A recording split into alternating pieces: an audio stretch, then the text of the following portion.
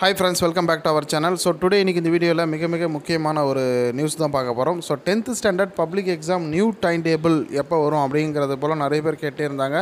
ஏனா வந்து இப்போ some issueனால வந்து 10th public exam வந்து ஏப்ரல் 15ஆம் தேதிக்கு பிறகு வந்து ஒத்தி வச்சிருக்காங்க. So நிறைய பேர் கேட்டே இருந்தாங்க நியூ timetable எப்போ சார் அப்படினு கேட்டே இருந்தாங்க. அதுக்காக தான் இந்த வீடியோ. So exam timetable பார்த்தீனா சில லீக்ஸ் வந்து நமக்கு கிடைச்சிருக்கு. எப்போ எக்ஸாம் இருக்கும், எக்ஸாம் timetable எப்போ அப்படிங்கிறது some லீக்ஸ் கிடைச்சிருக்கு. இது வந்து உறுதிப்படுத்தப்பட்ட தகவல் அப்படினு சொல்ல முடியாது. மேபி இந்த timetable இருக்கலாம், some changesம் இருக்கலாம். இருந்தாலும் நோட் பண்ணிக்கோங்க. இதுக்கு ஏத்த மாதிரி ப்ரிப்பேர் பண்ணிக்கோங்க. ஒரு அவேர்னஸ்க்காக தான் இந்த வீடியோ. சரிங்களா?